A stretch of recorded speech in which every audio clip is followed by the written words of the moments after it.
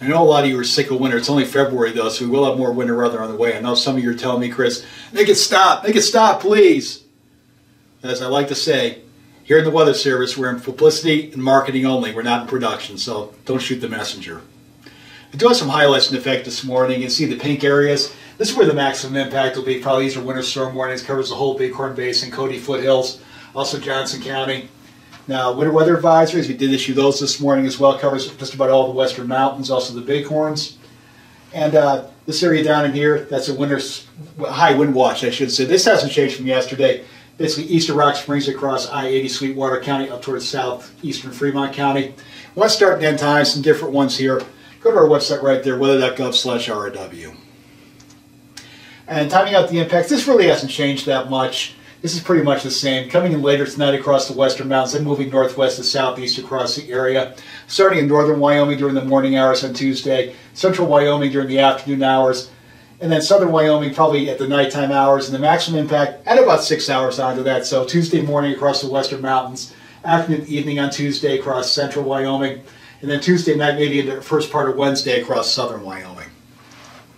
And our confidence levels, very good chance we're going to see strong wind, also blowing snow with this. It's going to be a dry, powdery snow, a lot of wind with this, especially across northern Wyoming.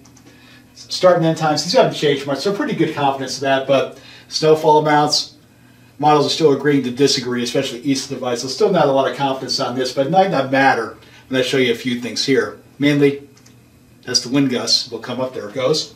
And the strongest winds, this hasn't changed much either. You can see Bighorn Basin, all the way down toward maybe the northern part of River and wind gusts here, 40, maybe 50, locally 60 miles per hour. Same thing around Buffalo. They could really howl in here if things set up right, maybe gusts to 60 there as well. This will be mainly on Tuesday during the day. And down here, Tuesday night and Wednesday across Sweetwater County, especially east of Rock Springs out toward Wamsutter, gusts maybe 40, 50, 60 miles per hour here as well. But just about everybody could see gusty winds with this system. With that snow blowing around, focus on this.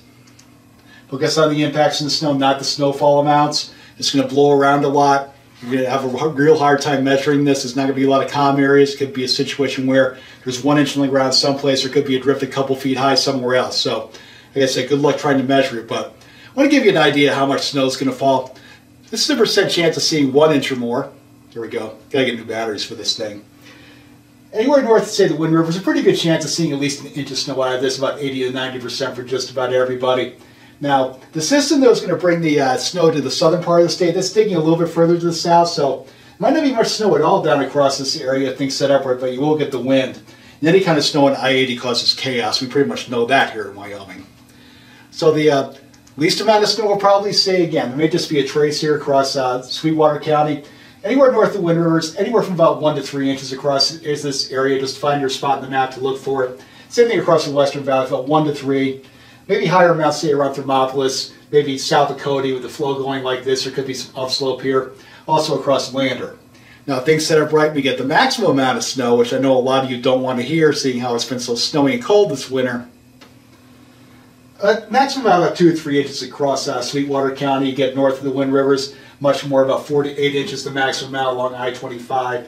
Same thing across the Wind River Basin, also the Bighorn Basin. So, good rule of thumb, east of the divide, about 4 to 8 inches for everybody. Western mountains, western valleys, anywhere from about 3 to 5, maybe over a foot across the mountains. And lesser amounts as you go south toward Cokeville, Kemmerer, and also Big Piney in the Pinedale area. And this is the official forecast, the most likely thing, but this is subject to change. Now, I want to show you a few things here. Now, you see these big ranges here, like 2 to 5. This is where the uncertainty for the snow is the most. So basically, the Wind River Basin, we have a lot of uncertainty here. Also, Waltman, Casper, maybe not quite as much.